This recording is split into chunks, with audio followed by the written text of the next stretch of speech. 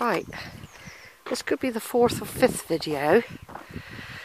I made a slight detour by accident and came through a stables, but they put me on the right track, back on the Mendip Way. It was only a slip of one turn. I just ended up looping around a farm instead of coming up this track here. This is the track I should have come up. But it's not very well signposted, so I can see why people are getting lost. So here we got Rowberrow Warren. And here we've got a sign, Cheddar, 5.5 miles. So that's where we're heading now. We're heading for Cheddar because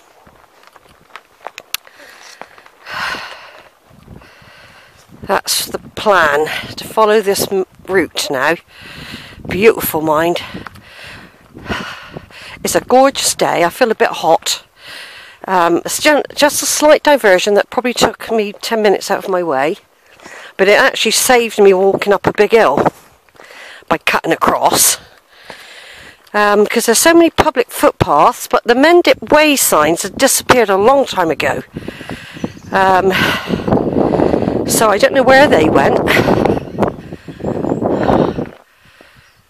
But I've got here now, and as you can see, walking down through the bunny lane, 5.5 miles to Cheddar. And I should be able to do that and get back in time for a bus later on. I mean, I've left 2 hours later than usual. But last time I'd finished my walk by 4:30, so I'm hoping there is a late bus. I've got a feeling there's always a bus. The last bus from Wells is at about 5:20. So if you add on half an hour, in fact there should be a later one than that. So yeah, there's no way I was going to stay in, because basically I'm going to Zara's tomorrow. We're going to go for a little bit of a walk, but I don't like not being out when it's nice weather. Let's just have a look up here because I'm nosy. Oh yeah, there we go. There's the woods over there again. I can see a track, so we'll be joining that in a minute.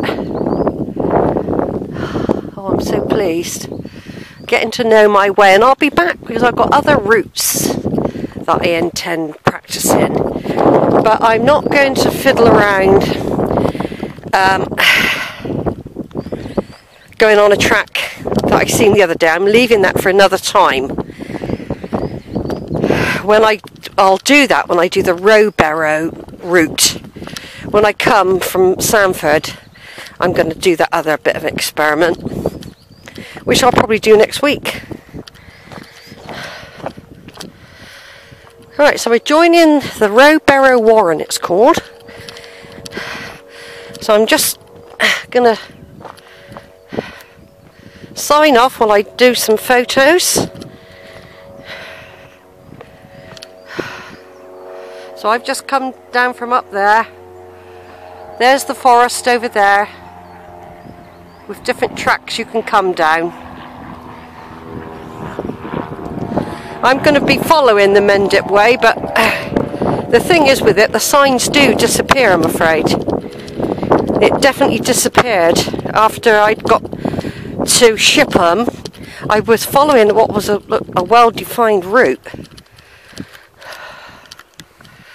but basically what happened was the signs disappeared. They just became public footpath. There was no mention of the West Mendip Way, so I was just guessing it was the right way. But I only made one small diversion, which just took 10 minutes out of me time.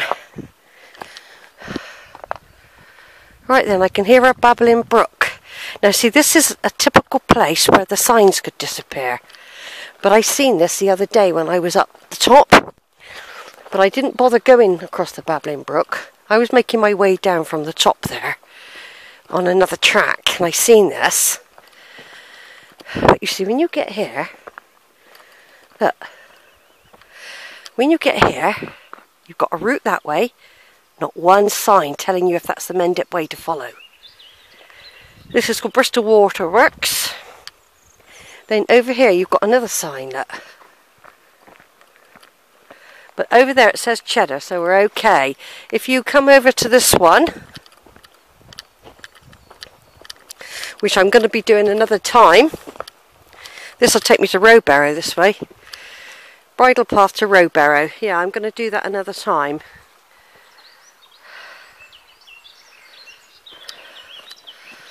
And of course, obviously that way will take you another way as well. But I'm going to follow this sign. 5¼ miles. We've done 1/4 mile. Across the babbling brook, look.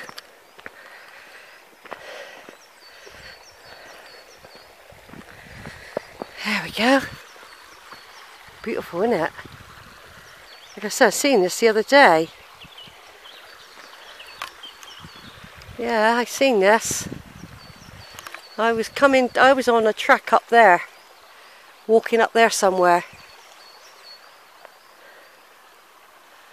That's less than a week ago. In fact, it's about 3 days ago. Because it's so close to where I live, you know, I can sort of hop on a bus anytime. Right, over in